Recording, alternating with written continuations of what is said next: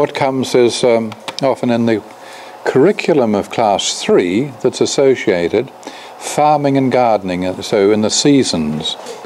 And also you can become aware of the root, the leaf, the flower and the fruit as part of the plant, and in sort of it's involved in gardening, and where some plants are particularly root vegetables, or their leaf, or their flower, or their fruit. Just becoming aware of those faunaces there. Maybe looking at becoming aware of the 7 grains, 7 main edible grains. There are far more now, but there's sort of 7 traditional ones. Corn, which is big and large and very much a grain of the West. Wheat, rye, barley, oats, millet from Africa, and rice in the East. And rice is very light, and when you see the plant, it's sort of all the grains are sort of out on the end of little tips, whereas a corn cob, you know, everything all tight in together and heavy. So it's a wonderful difference around the world. Whether you bring that into, you know, that depends on your ability and your interest, and you're able to find examples of these things. But I mean, it's a topic that may be looked at. So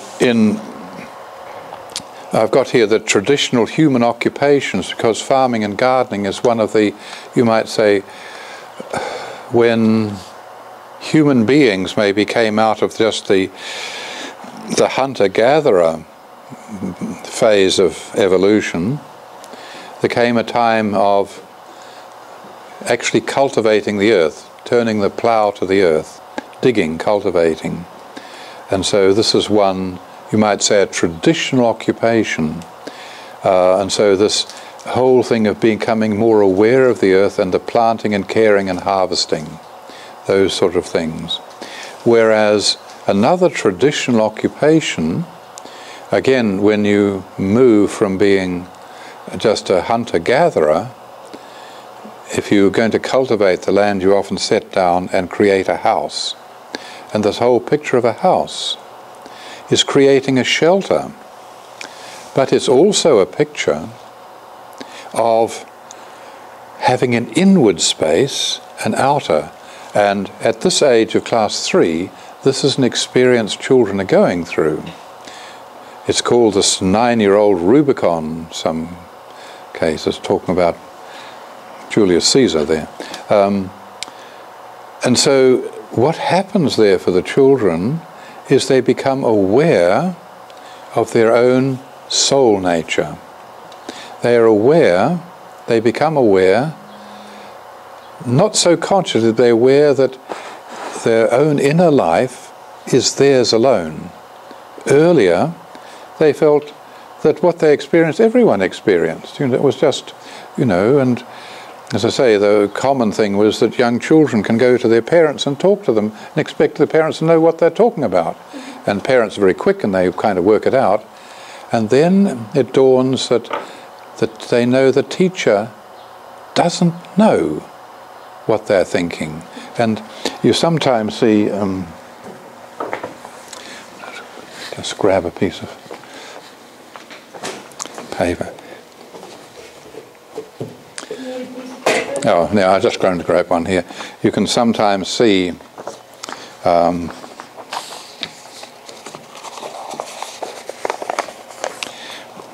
kid in the back of the classroom.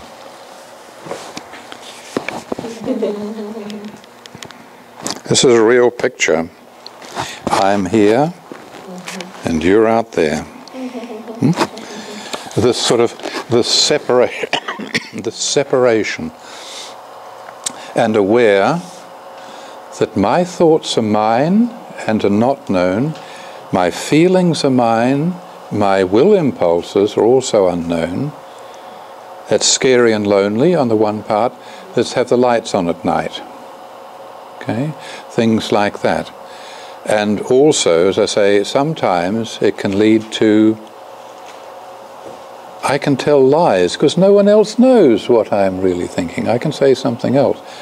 And I say sometimes you can have parents come in, what have you done to my child? She's turned out to be a liar and a thief. Because a thief is also one that can take things because no one knows what you're doing. It's all right, it doesn't last forever for most cases. You grow through it.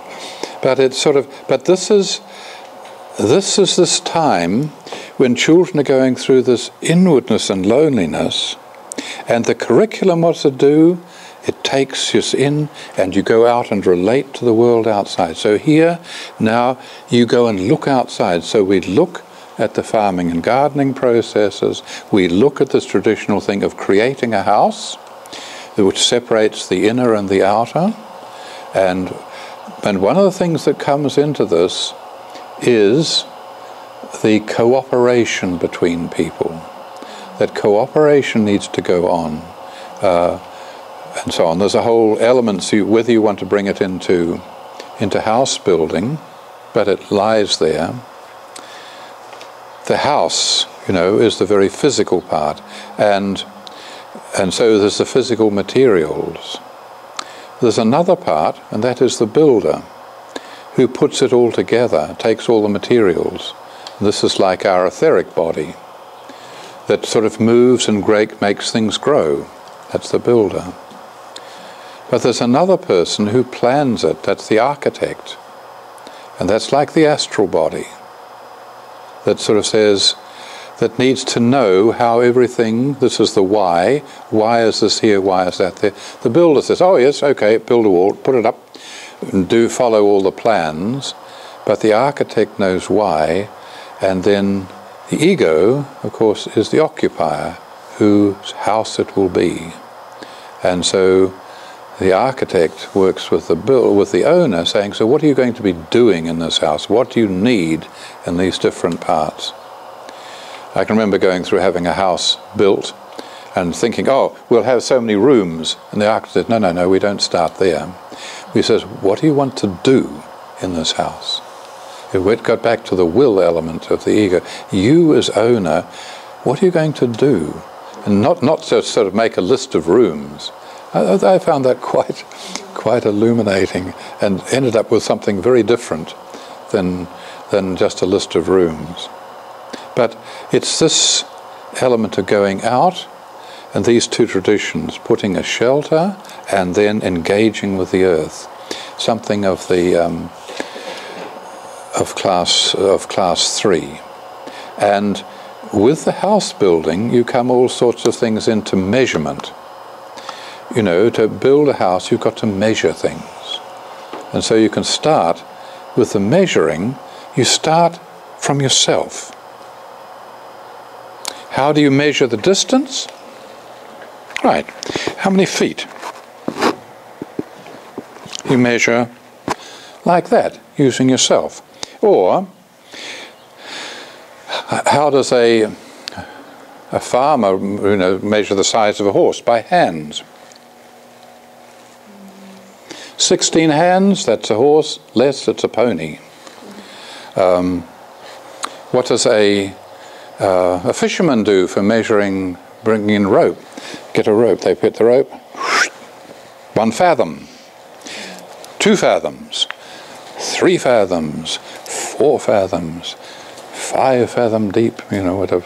My father lies. But so that's using the body, and sort of, this is going outwards. Spans. You have the fathom. This is the yard that from your nose to your tip of your finger, which is half a fathom. People who are weaving, typically, and that's sort of they measure a yard of cloth. You want a good deal? Go to a tall weaver.